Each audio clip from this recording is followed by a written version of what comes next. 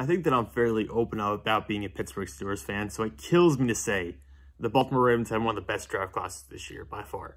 I gave them A+ in the draft. I mean, they killed it. There's no other way to put it. Their general manager is fantastic. It's a very stable organization, obviously. Great leadership at the front office level, at the head coaching level. And Baltimore crushed this draft class. They got Kyle Hamilton, my top safety. You got Tyler Linderbaum, my top interior offensive lineman, maybe my top overall offensive lineman in this draft class. And somehow ended up with 2 first-round picks, only having 1 entering the night. And they got that one by trading away Hollywood Brown, a player they weren't going to pay because he's going to ask for way too much for what he brings to that team and what that team asks him to do. So that trade was tremendous, and it helped Baltimore out quite a bit. And they made a lot of really good value selections. Get David Ojabo in the second round at 45th overall. Yeah, he's coming off a torn Achilles from just like maybe a month and a half ago, 2 months ago. He's not going to play much, if at all, as a rookie. That said, he was valued as a first-round pick before the torn Achilles, and he wasn't really projected to be much of a contributor year one anyways, because he is relatively new to the sport, has just 1 year production at Michigan, and needs to bulk up a little bit to be more impactful as a run defender. So you get Ojabo at 45, you're going to pair him with Odafe going forward. You get Travis Jones, a defensive lineman who's going to play a nose tackle, defensive tackle role, and really is not that much of a value drop-off from Jordan Davis, who Philadelphia traded up for to get in the first round. And you get him in the third, you get Travis Jones in the third round. He's really not that much worse. So I think that's a huge get for them. Daniel Faalele, a guy who I really wouldn't have thought was going to succeed anywhere but really maybe Baltimore, Chicago, maybe Seattle. Those are the only teams I thought Faalele could really succeed with. And he's went to Baltimore. And so I think he has really a chance to develop. He's going to have to drop a lot of weight to be someone who can actually play the offensive tackle position, because frankly, he just doesn't have the movement skills right now to be able to stay clean and keep both his inside and outside shoulder clean throughout the pass set. So Faalele is a developmental guy, but he's going to the right team to get it to work out. Jalyn Armour-Davis, just 1 year of really significant snaps at Alabama, but he was a really impactful player for them this past year. He was better than Josh Jobe, who a lot of people were more familiar with going to the draft process, but Armour-Davis was the better corner last year.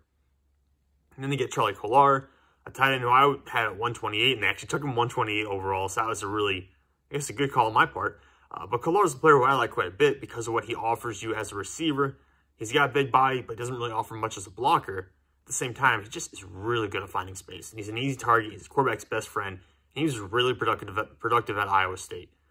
Compared to the other tight ends in his draft class, he was by far one of the most consistent tight ends you'll see. So Kolar's, I think, was a really good pickup. They got Jordan Stout, who I believe is actually the best punter in his draft class. I know Matt Araiza was someone that everyone was targeting as like the punt god, quote unquote, but that's just not reality. He's got a big leg, but he doesn't really know how to aim the ball. Jordan Stout is a coffin corner specialist. So I think he's the best punter in this draft class, and Baltimore picked him up. Then Isaiah Likely, this is a pick that kind of confused me a little bit because you already have Charlie Kolar, you already have 2 tight ends you trust on your roster, but Likely has some good separation skills based on what we saw on his tape. They didn't really show up at the combine or at his pro day, but he's got good separation skills based on the tape, and I trust that. Someone who can not really be a massive inline blocker for you. He can throw some blocks, but not really be a consistent blocker.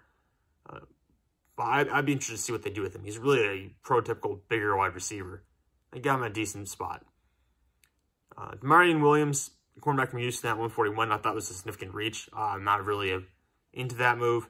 But you know what? You've got so many 4th-round picks, you might as well take a shot with someone. I can't really fault them for that. And Tyler Badie from Missouri, 196 overall. One of my actually favorite running backs in his draft class. I just think he's very small. He's very undersized for position. That being said, he broke a lot of tackles and had a ton of yards after contact this past year.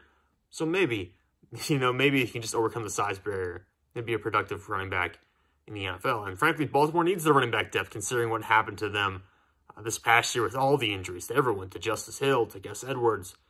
Why am I blanking on? J.K. Dobbins, there we go. All those injuries. You need to add that depth. And like I said, I do like him quite a bit as a player. And I love what I saw on his tape in college. I don't know if he'll transition to the NFL, but hey, 6th-round pick, might as well take a shot on someone you trust and someone who looked really damn good in college. So overall, well, I think there's some question marks here. I really think I could have given them an A- for this grade. I'm still going to give them an A+ just because I think they got a lot of my favorite players at a lot of the top positions of need on their team, and it fits the character of this roster. Everything fits. Everything makes sense in this draft class. maybe outside of the Damarion and Williams pick. So for that, I'm willing to ignore that one little slip there and give Baltimore an A+.